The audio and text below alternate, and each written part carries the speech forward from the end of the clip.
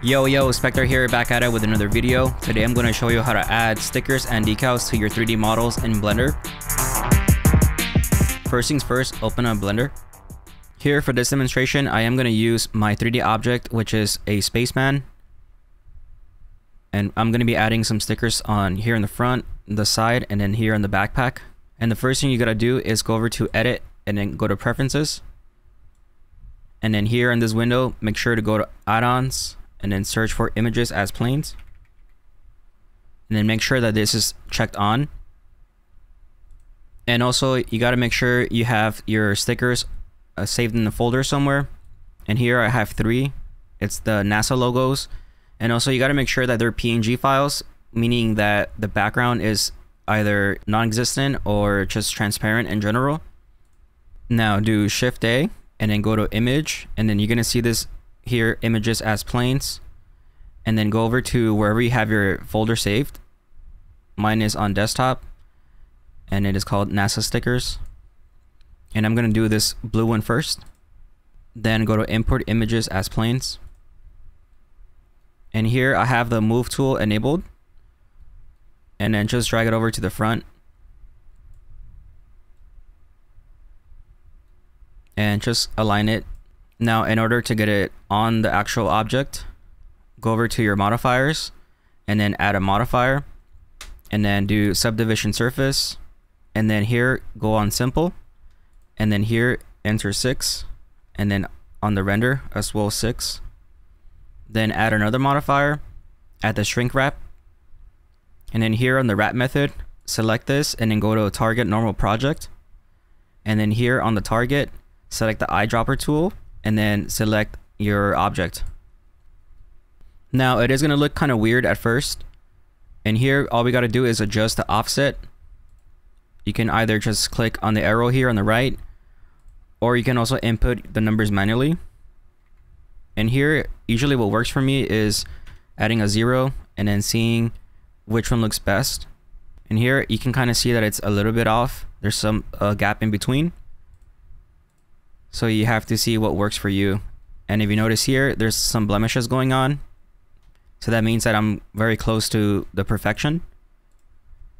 So I'll add another 1 on the side and it's almost gone. I'll add a 2 instead. And that looks like it's perfect. And then here I can just start aligning it. Now it may not stick to the surface completely flush, and by what I mean is by this, if you go to the side, you know, this starts kind of warping a bit, so you kind of have to compromise on the stickers where you want to place them.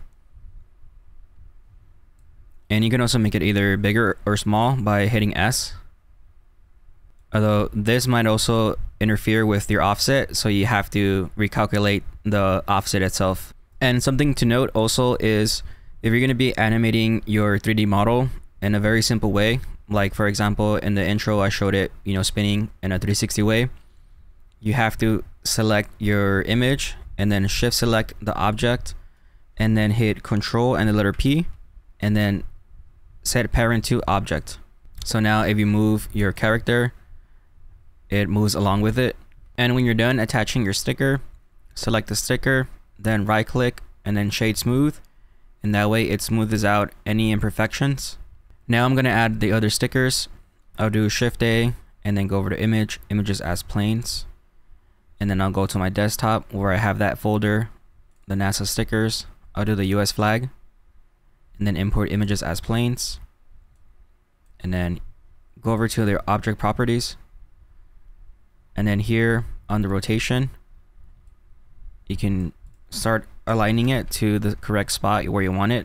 And then this was going to be going on the arm here in the side, and then I also want to do a tilt, that way it's easier to flush together. And then you can scale it down too, and you have to kind of you know, get that angle. Then go over here to your modifiers and then add the subdivision surface, select simple, and then enter 6 and then 6 as well on the render, and then add another modifier and then do shrink wrap.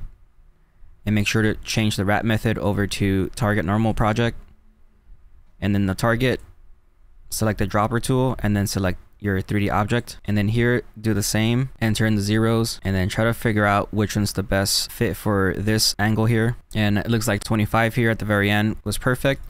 And also make sure to shade smooth, that way it looks much more cleaner. Then lastly, select your sticker and then shift select with the object here, and then do Control P, and then set parent to object.